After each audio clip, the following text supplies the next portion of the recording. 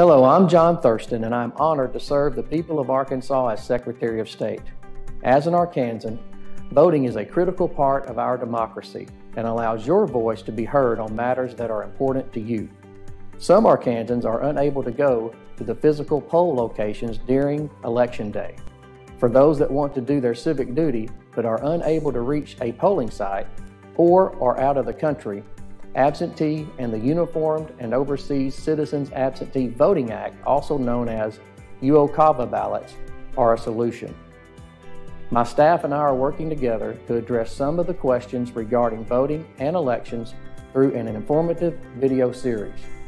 I would like to thank you for taking the time to watch this series, and we hope you will find this information on how to vote using Absentee or UOCAVA ballot helpful. Welcome back to another video on voting in Arkansas. In this video, we'll be discussing absentee voting. We'll also talk about a special kind of absentee voting known as UOCAVA, but we'll come back to that in a minute. Let's dive in.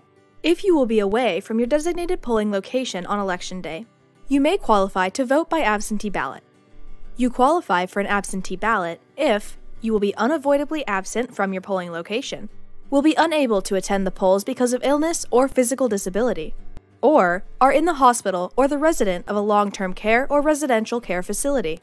Additionally, if you are going to be away for work or on vacation during an election, you can submit an absentee ballot application to your local county clerk's office by mail, fax, or email. After receiving an absentee ballot request, a packet containing instructions, the absentee ballot, and additional information is sent to the absentee voter's requested address.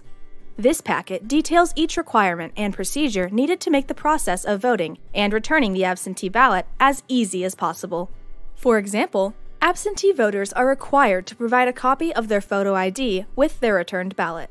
If a voter does not already have an acceptable photo ID, the county clerk's office can provide a voter ID verification card, free of charge.